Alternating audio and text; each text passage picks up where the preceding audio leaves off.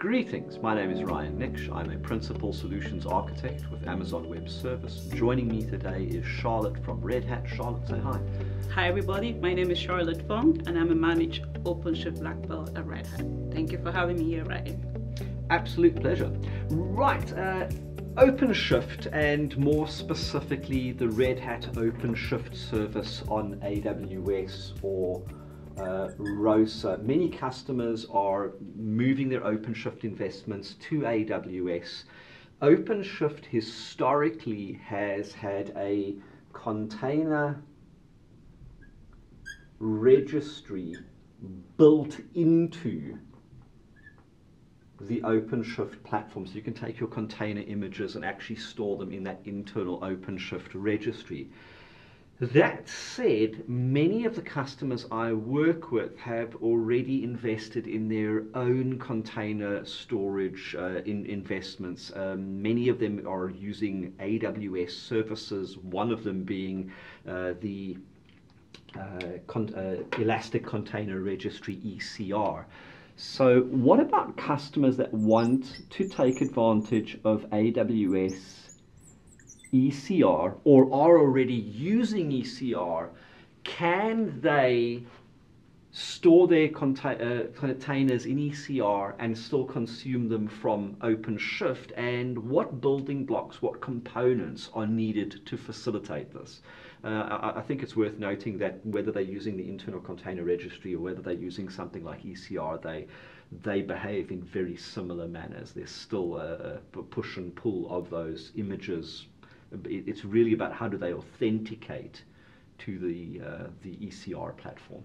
That's absolutely correct. So the great thing with ROSA is, even though it's very opinionated, it gives you that option. It's very extensible. You can integrate it with different. There's choice. Yes, customers there's have a lot of flexibility. choices, exactly. Yeah.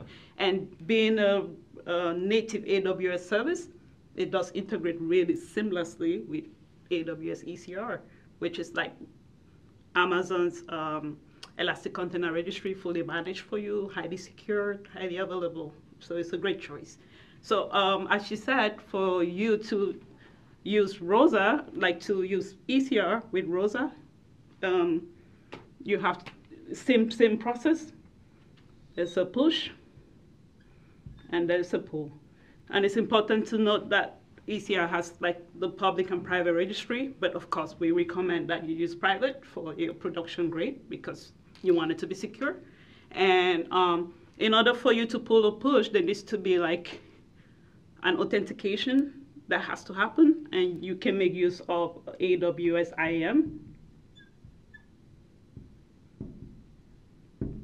Okay, so there is going to be a role and a related policy that dictates how can my workloads or how can OpenShift interact or basically meet the permissions requirements of that registry, being able to push, being able to pull, being able to list the objects in that registry. That's absolutely correct. ECR is a little different from many traditional container repositories in that it's not just a simple username and password. You're interacting with roles and policies, but there is also a short-lived credential. It cycles those credentials every 12 hours. So even if you've authenticated once, 12 hours later that authentication cycles, and then you kind of need to go through that process. What is there inside OpenShift to firstly deal with this authentication and deal with that credential cycling? All right, so as you mentioned, because of that short-lived token, which lasts only for 2 is really a challenge for many users who decide to go with ECR, because you either have to write scripts to do that in an to automatically refresh the token. And then that's a script that you're sort of scheduling with something like a cron job historically. Exactly. Or you have to do that manually, which becomes a hassle. Nobody wants to be updating tokens manually, right? So what we have an operator community is a community operator. It's known as ECR secret operator.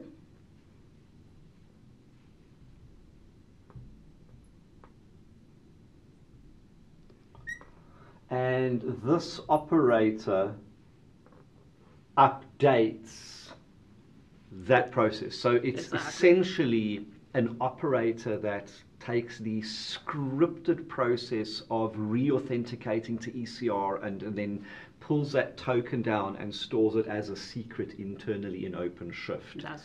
So every time that I am needing to interact with that registry, and this could be anything. This could be like OpenShift source to S2I, source to image, building a container, pushing it to there, interacting or the worker nodes pulling images from. As you're scaling or as you're deploying workloads. Is it just as simple as going into the operator hub and deploying the operator? And what sort of configuration is needed over here? So what you need to do, as you said, you have to go into operator hub and deploy this operator. You also need to give this operator permissions. So you can go either route. You can create a user for that operator and give it policies and permissions.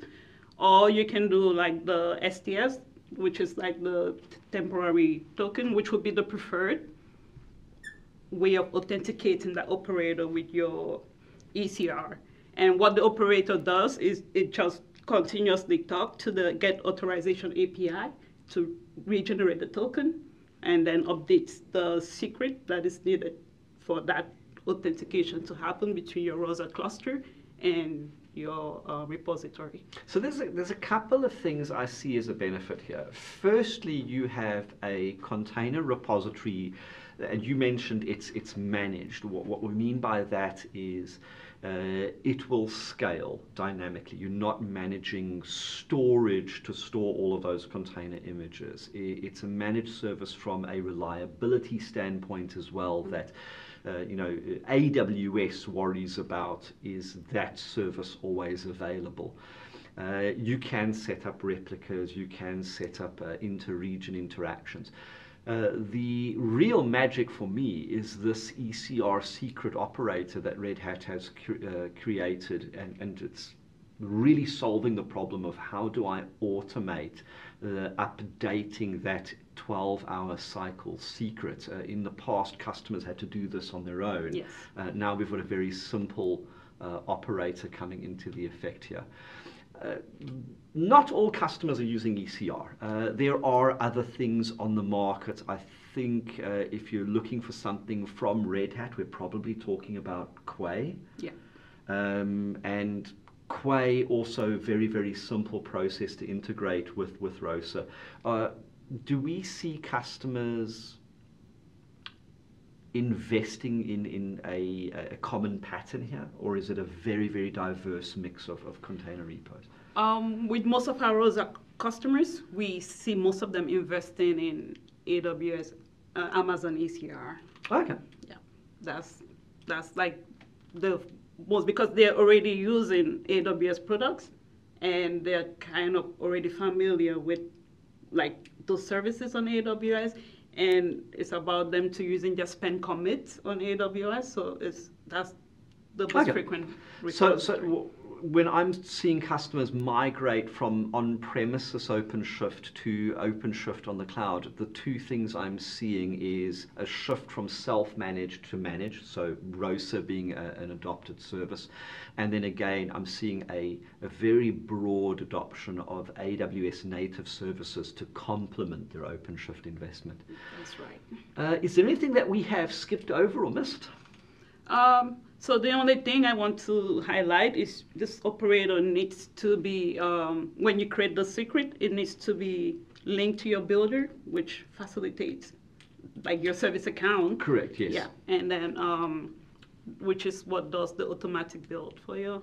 So that could be a step in a OpenShift pipelines process, or in a more traditional sense, Jenkins, whatever. Again, lots of customer choice over here. Charlotte, again, thank you very much. Always a pleasure having you here. And thank you so much for having me, Ryan. Thank you, everybody. And thank you for joining us.